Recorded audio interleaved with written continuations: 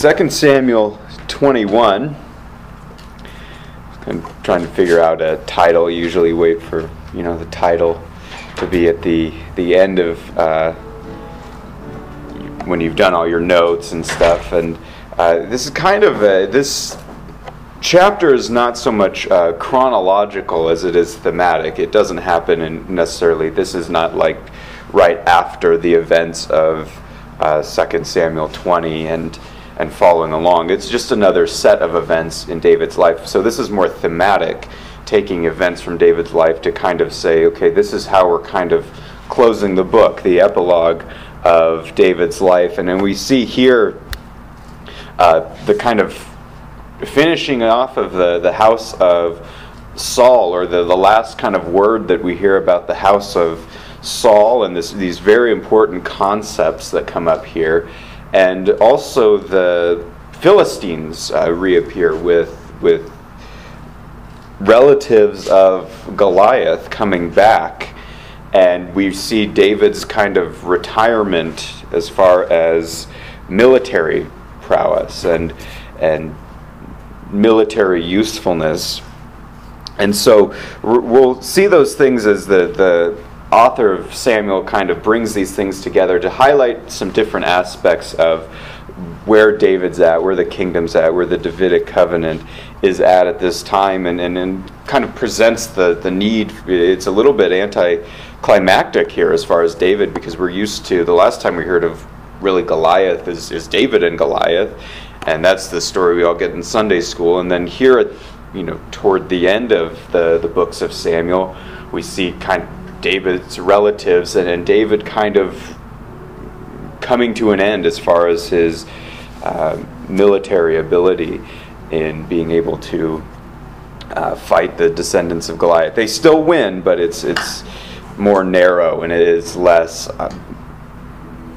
climactic. It's less dramatic in terms of David's victory.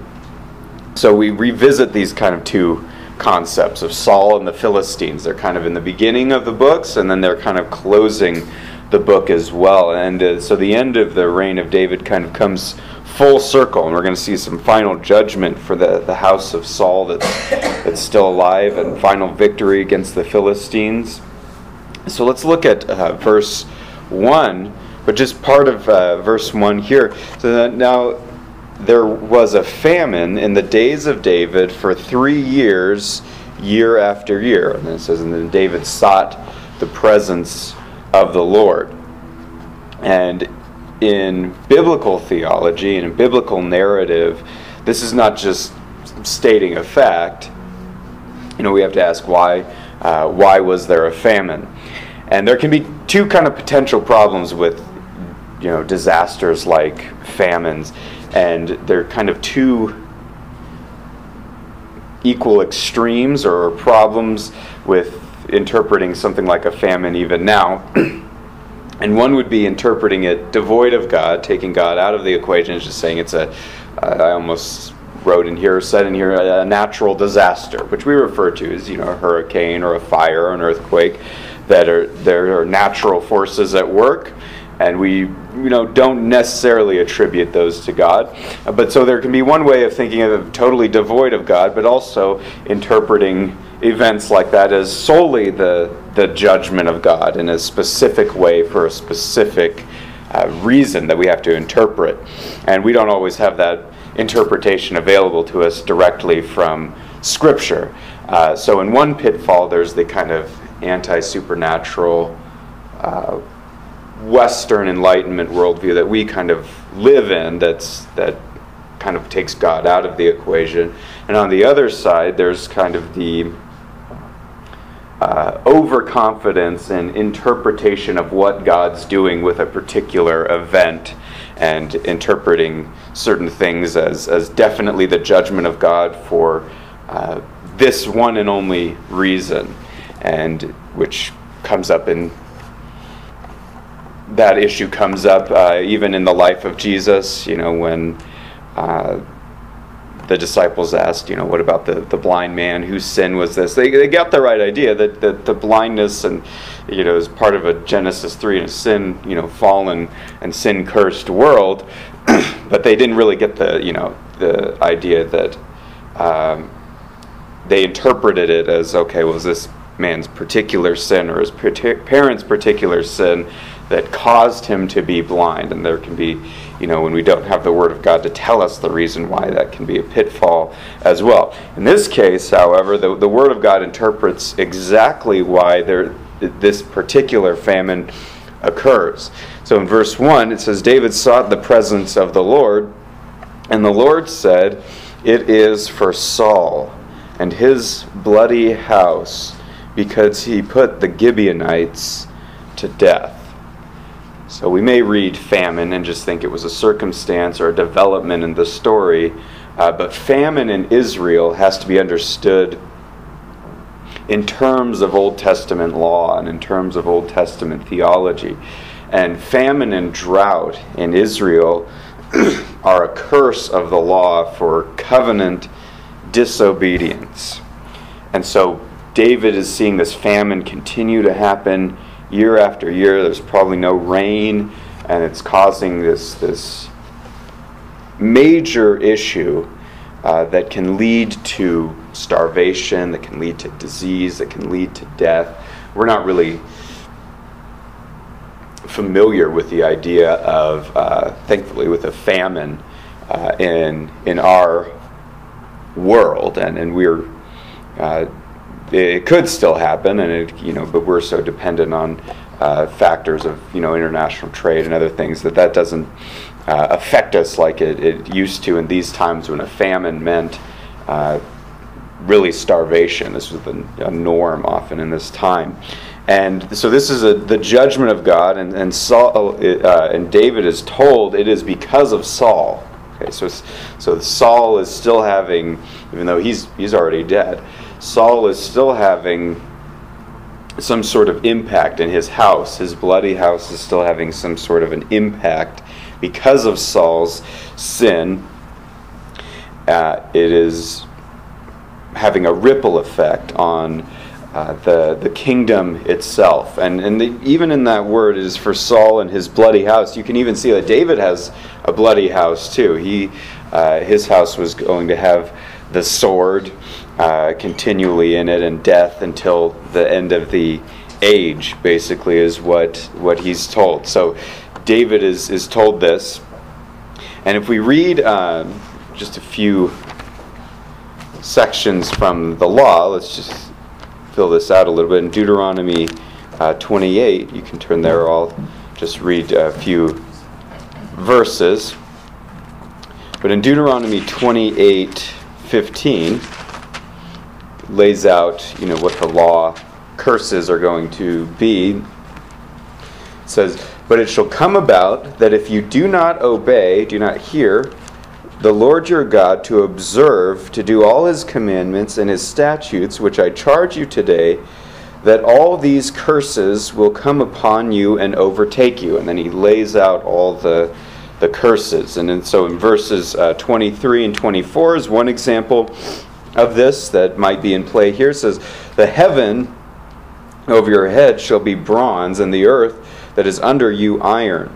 The Lord will make the rain of your land powder and dust. From heaven it shall come down on you until you are destroyed." So maybe no rain, maybe dust storm, things like this as well. Deuteronomy 28 verses 47 and 48 also describe this judgment. It says, "Because you did not serve the Lord your God with joy and a glad heart, for the abundance of all things, therefore you shall serve your enemies, whom the Lord your God will send against you, in hunger and thirst and nakedness, in lack of all things, and he will put an iron yoke on your neck until he has destroyed you." And so those are just a few examples of some of the law curses that might be in play here because of covenant breaking, covenant disobedience to the law. And if you remember from studying Deuteronomy, that Moses says, I'm laying before you blessing and curse, and he gives a short section in Deuteronomy 28 saying, okay, here's the blessings that will come upon you. You're going to have scarcity. You're going to have no lack of abundance. You're going to have all these things, and it's going to be kind of a reversal of the curse of Genesis 3. But he only talks about that briefly. He says, okay, now that's your potential. In theory, that if you obeyed, that's exactly what would happen to you. But we're going to talk about the curses. I'm going to give you the long section and all the details on the curses, because that's what's actually going to happen, because you're not going to obey. And so he lays out the curses for them. So fast forward years later to David, and now David's experiencing this famine, and the Lord tells him it's because of Saul's breaking of that covenant with the Gibeonites. And so this is a 400-year-old covenant from Joshua 9. If you remember that after Moses dies, the Israelites go into the land, and they're supposed to eradicate the people of the land. This one-time judgment to totally rid the land of everyone for God's purposes. And the Gibeonites are able to deceive Joshua by saying, we don't actually live here. We live really far away, and we're here now. And you can tell by our outfits that we're not going to be any threat to you. So make a covenant with us. And so they make a league, or they make a covenant with the Gibeonites, which they were not supposed to do. But the Lord did take that covenant seriously and honor that covenant. And so at some point, Saul, in his zeal, ends up killing a bunch of the Gibeonites, which becomes a problem, because they've now broken this covenant, and the Lord is now judging Israel on behalf of the sin of its leaders, Saul and his house. So even a covenant that shouldn't have been made, God still took seriously. So let's look at verses 2 through 6 of 2 Samuel 21. David's given the reason. It says, so the king called the Gibeonites and spoke to them. Now the Gibeonites were not of the sons of Israel, but of the remnant of the Amorites. The sons of Israel made a covenant with them, but Saul had sought to kill them in his zeal for the sons of Israel and Judah. Thus David spoke to the Gibeonites, what should I do for you? And how can I make atonement that you may bless the inheritance of the Lord?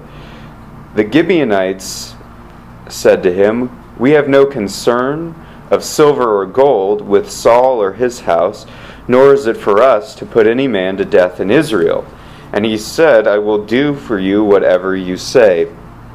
So they said to the king, the man who consumed us and who planned to exterminate us from remaining within the border of Israel, let 7 men from his sons be given to us, and we will hang them before the Lord in Gibeah of Saul, the chosen of the Lord. And the king said, I will give them. Okay, so it may seem a bit strange to us of what's going on here. So the Gibeonites, this event where Saul killed them is not necessarily described. It's just in other places. It's just mentioned here.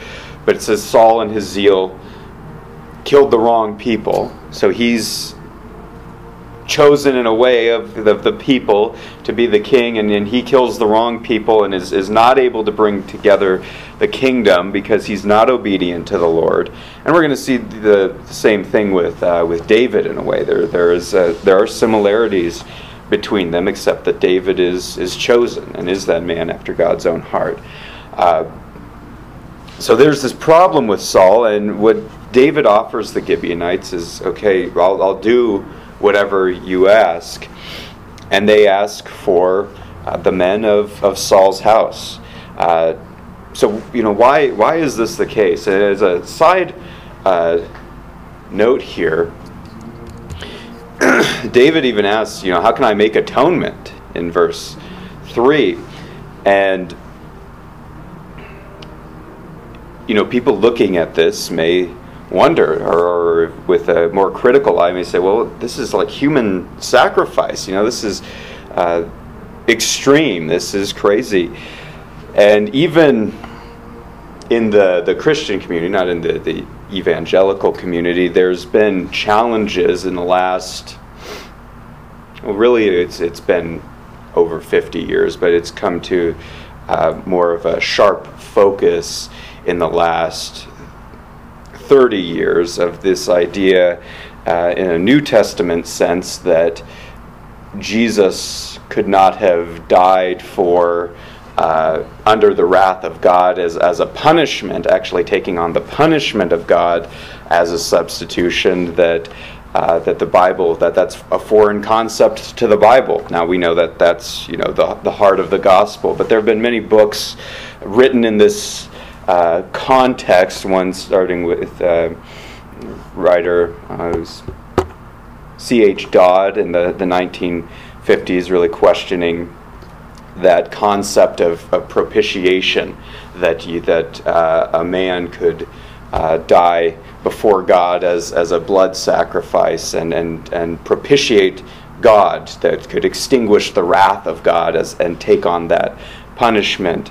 And so he really questioned the idea of propitiation. Later on, more recently, in books, there was a book a few years ago in the early 2000s called The Lost Message of Jesus, which said that to believe this would, since God the Father punishes God the Son, this would be a cosmic form of child abuse, and that the Bible does not allow human sacrifice. And so this has been dealt with by many different theologians, but this is an idea that's out there that has gained some ground, but really has not penetrated the church in the sense of being a threat to evangelical theology. But it is some thought that is out there, and this type of section of Scripture reaffirms that context of what the biblical context really is, as far as how can one person represent many individuals and take on a punishment for them. And so this is what is going on here as well, not in a salvific way, not in a way that saves from sin, but in a way that a leader does represent the people and does take on the consequences of the people, and the people either suffer or are benefited by the decisions and the position of their leader, for better or worse. And we know that even today to be true, that political people in positions of political power, we will suffer for their commitment to things that are against the Lord, or we will be benefited by their commitment to things that are for the Lord, and all those issues that we have to deal with the consequences of. But this is in a more direct way here. So what the Gibeonites ask for is, we want justice to be done here. We want the punishment to be made complete for Saul's house. And so David says, how can I, in verse 3, how can I make atonement? And usually we think of atonement in terms of animal sacrifice, maybe to pay for sin. But here, the idea is more representational discipline for covenant breaking. Somebody has to pay the price. And so what they ask for is they want to hang these men. And this isn't Western hanging with a rope necessarily. This is a death of hanging impalement. This is very common in the ancient Near East, and this is also represented in the law, Deuteronomy 21:23, that cursed is the man who hangs on a tree. That represents the curse of God, and then they're to be buried. So we already saw that with Absalom. He gets hung up by his hair, by not David, not by any individual, but by the providence of the Lord. He ends up hung. Then they pierce him with darts, with spears, and then they bury him, so that And David had also inflicted this death on the men who murdered one of Saul's sons and said, hey, we beheaded this guy for you. And then David hung both of them up on a wall and cut their hands off, cut their feet off, to show that this was a cursed death. And so this is what David is following as well. And by the way, David will also bring this up in Psalm 22 in language speaking of himself, that if the king is right with God and is suffering, he's going to use language like, they've cut off my hands and my feet, they've pierced my hands and my feet, they've hung me up on the horns of the bull, they've done these things. He uses animal imagery to talk about being torn apart, being dislocated, things like this that happen during a death of hanging, or a death of piercing, or a death of crucifixion. And so this was before Roman crucifixion, but this is a very common concept in the ancient Near East. Some other words that go along with this concept, we want to hang them in verse 6, is to execute in the New American Standard, Numbers 25:4, that also in other versions will say hang. Another word is impale, hang, to hang up, even to bring it into another context in the future. Crucify is an appropriate word. To dislocate, both spiritually, to separate from the group, to expose, some translations say, but also there's a dislocation of bones that takes place during hanging. There's also the concept of alienate, that this person is alienated, separate from the group, and is experiencing this punishment. So you have here this concept of corporate solidarity, that the leaders in the house of Saul are held responsible. This also goes back to the time of Moses in Numbers 25, when the people apostatize and they turn towards Baal, and they start worshiping Baal with sexual immorality and all sorts of things, and God brings a plague on them. And to stop the plague, Moses appeals to the Lord, and God says, hang all the leaders. And then that would stop the judgment of God against the people. And of course, as you know, one man continues, and the plague continues, and Phinehas hangs him. He pierces him with a spear. And so that idea there is what was necessary to stop the plague. So we see that the sin of the people and their representative leaders brings that curse that has to be atoned for. And that's what David is even recognizing here with people who are not the people of God, that are the Gibeonites, and their pagan practice that they believe in propitiation too, but in a more human sacrifice type of way, that the Lord in His providence accepts that as sufficient to pay for the sin of Saul and his house. But this is the last word pretty much that we get on Saul and his house, and that it's a cursed house, it's a cursed death. And so David offers to give these sons. Let's read verses 7 through 9. It says, "But the king spared Mephibosheth," okay, so the son of Jonathan there that he had a covenant with, "the son of Jonathan, the son of Saul, because of the oath of the Lord, which was between David and Saul's son Jonathan. So the king took 2 sons of Rizpah, the daughter of Ai, Armoni and Mephibosheth, different Mephibosheth, whom she had borne to Saul, and the 5 sons of Merab, the daughter of Saul, whom she had borne to Adriel, the son of Barzillai, the Mahalathite.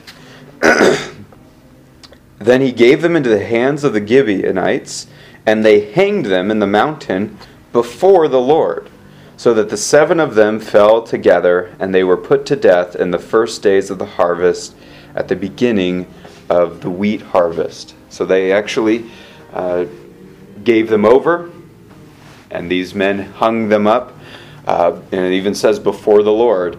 David said, do this so that you can bless the inheritance of the Lord. Now the question is whether or not this is sufficient, whether or not the Lord is actually going to accept this. And then it does begin to rain. So the Lord does accept this as consistent with the law of Deuteronomy enough to bring an end to that law curse. So even though the Gibeonites are doing something that's not totally in line, for example, they don't bury the body the same day and all these things, the Lord does allow that to pay for the injustice of the house of Saul from previous year. So the last thing that's kind of mentioned of Saul and his house is Saul and Jonathan, after they were killed, they were taken by the Philistines, and their bodies, they were killed in battle and all these things, but then their bodies, as a sign of humiliation and victory for the Philistines, their bodies were taken and pinned to a wall, so their corpses, their bones would have still been there. So David, as kind of a last action to honor the kingship of Saul and Jonathan, goes to, or sends to get these bones back and give them a real burial. So even though there's this obvious curse over the house of Saul, not curse in like a magic way, but as you know, but a curse in way of God's judgment, David does bring them back out of respect for the kingship and probably love for Jonathan. And we do still see some irony here of David's sin. He does not kill Mephibosheth, Jonathan's son, but it says, and he had a covenant with Mephibosheth, but he had broken it, and was in 2 Samuel 9. He had acted like the Lord, had shown loving kindness, but after that he was deceived, and he broke the covenant with Mephibosheth in a really treacherous way. And then said, okay, I'm not going to totally deal with the problem, and I'm going to allow you and Ziba to divide it, and I'm not going to deal with you anymore. So he doesn't kill him, but it's not because of the covenant David has with him, it's because of the covenant David has with Jonathan. So he still honors Jonathan, but there is still some of David's hypocrisy here with how he still treated Mephibosheth. But he is spared in this instance. Let's read verses 10 through 14, talking about how David deals with the bones of Saul and Jonathan. It says, and Rizpah, the daughter of Aiah, took sackcloth and spread it for herself on the rock from the beginning of harvest until it rained on them from the sky. And she allowed neither the birds of the sky to rest on them by day, nor the beasts of the field by night. When it was told David what Rizpah, the daughter of Aiah, the concubine of Saul, had done, then David went. So notice a difference there between David. The problem from 2 Samuel 11 until this point is David's been sending. The key word there is sent. He always sends, and it's almost always for the wrong thing. He sends for Bathsheba, he sends for men, he sends for Uriah, he sends him into battle, he sends for all these different things. He's no longer acting personally. But David actually goes here in verse 12. So it says, David went and took the bones of Saul and the bones of Jonathan, his son, from the men of Jabesh Gilead, who had stolen them from the open square of Bethshan, where the Philistines had hanged them on the day the Philistines struck down Saul and Gilboa. So notice they had been hung up, their bodies had been hung up as well. He brought up the bones of Saul and the bones of Jonathan his son from there, and they gathered the bones who had been hanged. They buried the bones of Saul and Jonathan his son in the country of Benjamin in Zelah, in the grave of Kish his father. Thus they did all that the king commanded, and after that God was moved by prayer for the land. Okay, so God is obviously honoring what David did, not only in his giving over the kind of final sons of Saul's house to the Gibeonites, but God is also honoring this action towards Saul and towards Jonathan. So David is making it clear that he's not disparaging the office of the king, and he's not disparaging Saul and Jonathan as individuals, because even remember that after, in the beginning of 2 Samuel, that after Jonathan and Saul had died, and David got the news, and the person who came to him, the young man, thought he was bringing good news and said, "Hey, I killed Saul for you. Here's his crown, here's his scepter, here's his stuff." They had him put to death. And then David sings a song about really the kingdom. Oh, how the mighty have fallen. That's where that statement that we say, and it's said in movies and things like that, it comes from. And it's a song of mourning for the death of the king, and the meaning that has for the kingdom, that it has an impact for Israel, it has an impact for the world, it has an impact on the actual land in terms of how God would deal with the land. And that the song also has the phrase in it, "Tell it not in Gath." Don't let the enemies of the Lord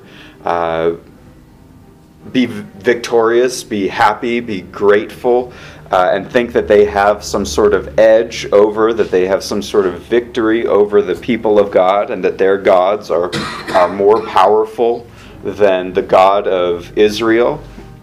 And so he brings back these bones and buries them, so that there is some sort of honor towards the end amidst that curse. And it's not honor because Saul necessarily deserves it, or even Jonathan necessarily deserves it in and of themselves, but because of the importance of what God does with that office of the king. In the next section, we're going to see here really David's forced retirement. Okay, this is something, a concept that's kind of, I describe it that way because that's a little bit more familiar with us, what's happening. So David is going out to fight the Philistines. So we hear about Saul again, and then we hear about, toward the end here, the Philistines again. And we're going to hear about relatives of Goliath again. So we might expect, wow, this is going to be like David and Goliath too, but it's like all sequels. It's not as good as the original, because David's just not as David's not what he used to be. And that's the point, is that David has declined, and he's never able to fully be all that he should have been. If anyone should have been able to do it, it should have been David. 1 Samuel 16, he goes out without armor. It's the famous David and Goliath story, and even there we see that the idea of representative champions of both sides, that the echoes of the seed of the woman and the seed of the serpent, and fighting together, and David's trust in the Lord to be able to take on Goliath, not in himself but because of the Lord. And toward the end here, Goliath's sons, and relatives are present, and David's just not the same. His military might has declined, and so he's kind of in this position of where he's lived beyond his usefulness. And for us, I may say, well, he's still a godly guy. He still writes psalms, and that's fine, but. And that is true. We can see that as far as our perspective goes. But in this time, for the king to not be able to lead the people in military might meant that it was pretty much over for David. That David's ability is gone. And so this is, maybe even brings an element of shame for David and the kingdom, that what he used to be, that David's going to go out for us and fight against the Philistines. They're now saying, David, I think you're done. Get turning your badge and your gun, and that he's pushed into retirement here. And so let's look at verses 15 through 22, and we'll just talk about the story as it goes. It says, "Now when the Philistines were at war again with Israel, David went down and his servants with him, and they fought against the Philistines. David became weary. Then Ishbi-Benob, who was among the descendants of the giant, the weight of whose spear was 300 shekels of bronze in weight, was girded with a new sword, and he intended to kill David." And it says, even there in the footnote or the original, it says that he was to kill David. Like that was his purpose, that was his mission. But Abishai, the son of Zeruiah, helped him. So notice there's this contrast. What you might expect there, if we were reading this or we were writing like a movie or something, writing a book, a script, you kind of expect, okay, similar situation. The Philistines are back, descended. Now it's this guy who's intended to kill David. And he's, kind of been bred as this unique warrior for this purpose, to kill David. And we're like maybe expecting David to face another Goliath and take him out. But it says Abishai had helped him and struck the Philistine and killed him. So the Lord's still giving him victory here, but it's not the focus on David anymore that we saw in 1 Samuel 16. It says, Then the men of David swore to him, saying, "You shall not go out again with us to battle, so that you do not extinguish the lamp of Israel." Then verse 18. "Now it came about after this that there was war again with the Philistines at Gob. Then Sibbecai the Hushathite struck down Saph, who was among the descendants of the giant. There was war with the Philistines again at Gob, and Elhanan, the son of Jair-Oregim, the Bethlehemite, killed Goliath the Gittite." So another Goliath here. "The shaft of whose spear was like a weaver's beam. There was war at Gath again, where there was a man of great stature who had 6 fingers on each hand and 6 toes on each foot." 6-fingered man. 24 in number, in case you couldn't do the math. 24 in number, and he had also been born to the giant. When he defied Israel, Jonathan, the son of Shimei, David's brother, so now David's nephew, struck him down. These 4 were born to the giant in Gath, and they fell by the hand of David and by the hand of his servants. So it's kind of this repetition, to show us. And there's another one, and they went to war again, and there's another giant. And they kill them all. They are able to have victory over them, but it's not a bunch of David and Goliaths. David remember in verse 17, the men, they not only suggest, they not only ask, or they swore to him saying, and they're doing this out of love for David and protection of David, "You shall not go out with us again to battle," so that, they let him know with a statement of purpose, "so that you do not extinguish the lamp of Israel." David, we know that if we lose you, in a horizontal sense, that it's over. We've lost the kingdom. They've cut off the head. And so they say, you need to stay back. David's no longer able to go out with them. In verse 15, it describes David. It says, David became weary. David, at this point of his life, is not able to do what he used to do. He's declined. I was going to say declined spiritually. That is true in a sense. I think the better way to say that is that as David experienced different things and experienced a wider variety of sin and trials in his life, it did shape David. It did continue to bring him to the Lord.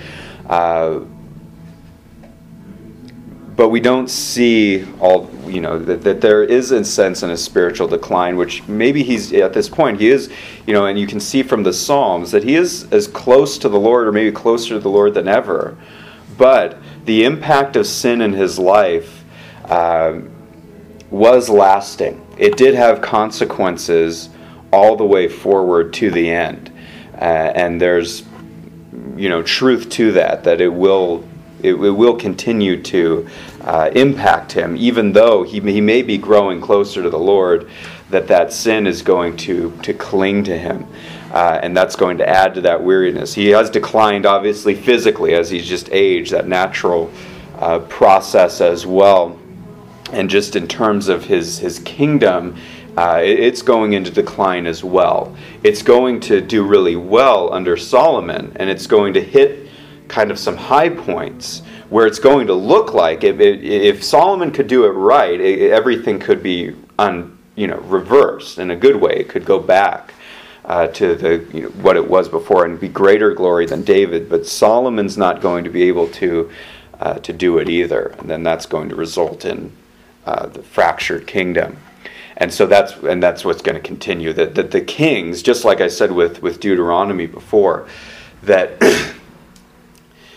as the people of Israel and the law are presented, a blessing and curse. And you could get this blessing theoretically if you could obey, but you don't have the heart to obey. The Davidic kings are presented the same thing in the Davidic covenant. If you're able to obey God and be faithful to God in the Davidic covenant, then that's going to pull all the other covenants together and fulfill them all. You could fulfill all the covenant of the law and administrate the law. You could fulfill the Abrahamic covenant. You could fulfill the rest and the Noahic covenant. It goes all the way back to Genesis 3, that this would be that the kingdom of God would overtake the earth.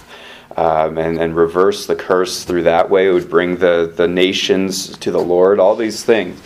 But it's the same problem, that along with that is the discipline of the Davidic covenant, which I was going to say curse. There is curse with the Davidic covenant as well, that it's curse for sin and suffering for sin. And that's what David also writes about in Psalm 22, that he works through the concept theologically that if there was the right Davidic king that is righteous enough to take on all the sin and the suffering for sin and the discipline of the Davidic house and take it all, then that could be undone. Then you could reverse the whole thing. But David is not the one to be able to do that, and he knows that. And so we see that decline at the end of his life, that he's where he was before an asset in battle, he is now a liability. And so the author of Samuel puts this here strategically, even though it's not necessarily in chronological order. He zooms in on this area of David's life to indicate that David's failure, David's imperfection.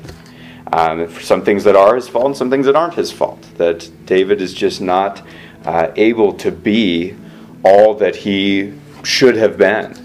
And it's not to say that, it's hope is lost. It's to create a sense of anticipation for how the will of God, how the kingdom of God will be worked out when you don't have the right kings, when the kings are only going to fail.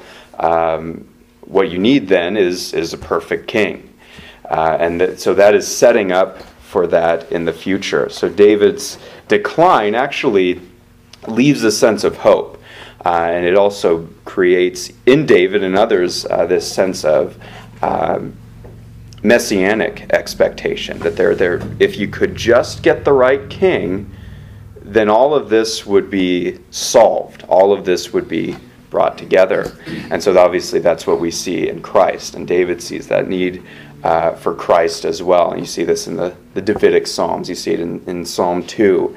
The Lord's anointed, the Lord installs his king, and the nations of the earth are subservient to him. You see it in Psalm 16, and David's idea of that the king would have to conquer death, that David faces death with hope, but he says there would have to be a greater hope because the king would have to reverse death. You see it in Psalm 22, where the nations and all the peoples are brought to worship the Lord because the king is delivered from death. Well, that never happens with David. You see it in in all kinds of psalms. You could all go through a ton of Davidic psalms and see this expectation of David for working out the theology of the Davidic covenant, but then recognizing, I'm not going to be able to be the one to do this. But obviously he looks ahead to Christ, who is that anointed one, that is the Messiah who is able to bring together the kingdom. So let's close in word of prayer and then go to worship. Lord God, we thank you for this time to look at the life of David and to look at even his failure and his weakness, not to see it from a sense of moral superiority or even see it in a sense of just personally looking at how sin can impact our lives, though it may be useful for those things. But Lord, to see our need, to see that you have created this need for Christ as the right king, that our salvation and what you have done in the world, and that all that you have accomplished in Christ is larger than just us individually, but that as Christ died and rose again and reigns, that he has purchased a kingdom, and that we have become part of that, Lord, and that we represent that even as we worship together this morning, Lord. So we pray that that will be consciously on our minds as we worship in song and sing to you in worship and sing truth to one another, and that will be on our minds as we sit under submission to the Word of God, preached as Christ rules from his throne over us, Lord. So we affirm his kingship and his lordship, his right to rule over our hearts and over our lives, and we ask for your help, Lord, in sending your Holy Spirit to create that reality in our hearts, Lord. So we pray these things in Jesus' name.